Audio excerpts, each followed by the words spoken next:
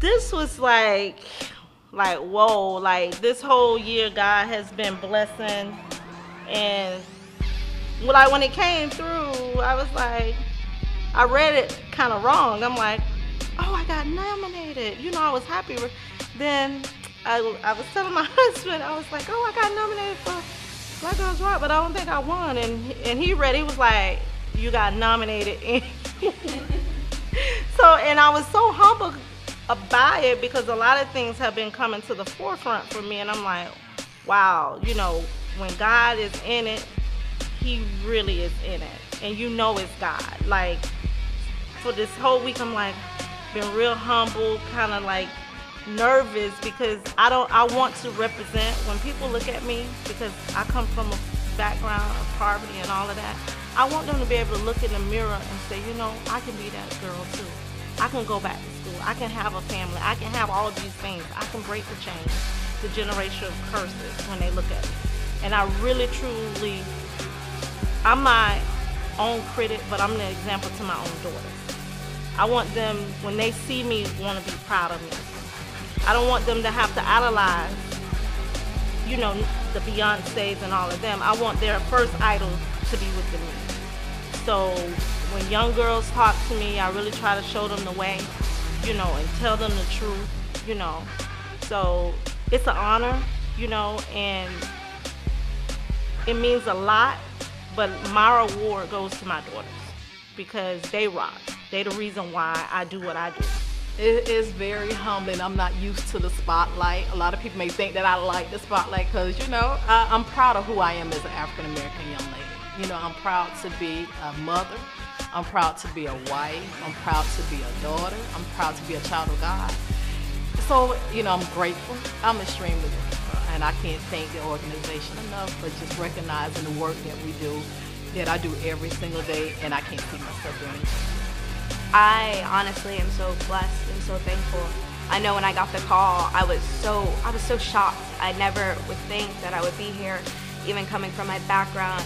One of the reasons that Inkwell started was because of the bullying in high school and because I went through that rough patch. Years ago, I went through a phase where I tried to commit suicide, and I'm very open about it now because being where I am at now and currently in like this present state of being confident, I still deal with my own issues. But I would never ever think years ago when those girls were making fun of me and it affected me so much that I would be standing here honored for giving back to the community, for helping girls find their confidence. This is just something that I did not have. I didn't have that confidence. I didn't have, you know, that feeling of loving myself, even though I came from a two-parent household. I came from a dad that validated me, and he always told me, you're beautiful. That wasn't enough for me. Those girls in high school who were making fun of me meant more to me than my dad telling me that I was beautiful, than my mom making sure that, you know, I had everything that I needed. So I am blessed and I'm so thankful, and I'm just honestly at a loss for words because I never would imagine this for myself. I never would think I would be here in this state at all and feel this great and empowered. So I'm honored. I'm more than honored. I'm literally at a loss for words, which doesn't happen because I love to talk. So yeah, I feel blessed. I feel blessed, definitely. It's an awesome feeling. When I got that call, I was shocked. I was really shocked. I'm speechless for the simple fact that people actually recognize my work and see what I'm doing and actually find me as an inspiration. You know, it's still sinking in, you know, when I get honored and stuff like that, that people are looking up to me. You know, when being honored, somebody's looking up to me, and I have to keep reminding myself that every single day. Somebody's needing you, Janelle. And, you know, being honored, that shows me that. So, yeah, I'm grateful. Now, Mashawn, you are the founder of Tampa Bay Girls Rock. Yes. How are you feeling? Excited. Excited, that's right. Stoked. Me too. Looking forward to bigger and better. Yes, and it's at USF Oval Theater this year. Tell me about the switch. Yes, we moved to the Marshall Center, Student Marshall Center at the University of South Florida on the Tampa campus. And the theater gives us that evening award show feeling. And so we cannot wait to get into the theater to have this grand event. Because it has been growing. This is the 6th year. Yes, we started 2012 was our first year. And so this is our 6th award show. And to see different talent, oh my goodness, to see different educators, to see the ladies, it's inspiring. And I look forward to it every year. So for anyone that is not familiar with Tampa Bay Girls Rock, how did this get started? One year, actually I believe it was in 2011, I happened to see BET's Black Girls Rock on TV. And instantly God gave me the idea that we need to have something in Tampa to showcase and to honor Black women who have been working tirelessly. And oftentimes they do jobs that are thankless jobs, and no one recognizes them, or very little recognition for all of their sacrifices and their hard work. And so God allowed us to really write the vision, and He made it happen, and is making it happen. I have seen some amazing women come through there, and I was lucky. I got to, one of the first years you did it, I sat in on the show, and I was like, I didn't even know this existed. Right. I mean, I'm out here, and I love Tampa, but there was nothing out here highlighting what our women are out here doing in the community. So let me ask you, what motivates you? Really the stories. The stories motivate me. The process is, women can be nominated. We have a nomination period. And from that, after that nomination period ends, our team gets together and we decide who will be the honoree of the year.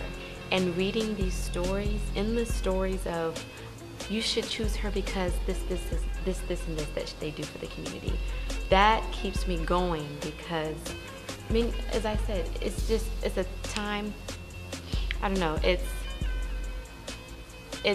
inspiring, and I can't think of another words besides inspiring, because it not only inspires me, but when people are showcased and honored, it inspires the audience and inspires generations that we don't even know.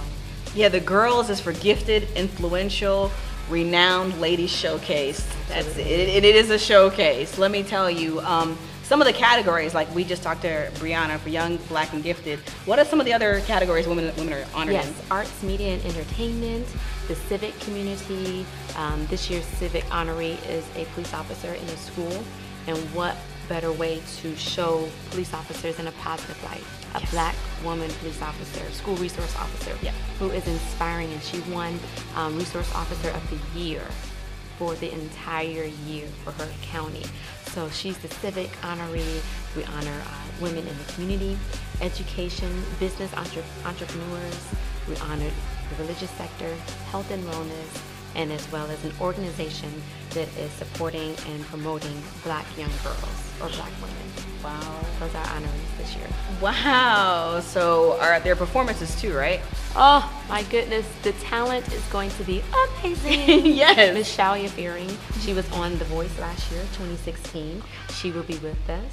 We also have a spoken word artist coming, and we have a professional dancer who was on the Jacksonville Jaguars.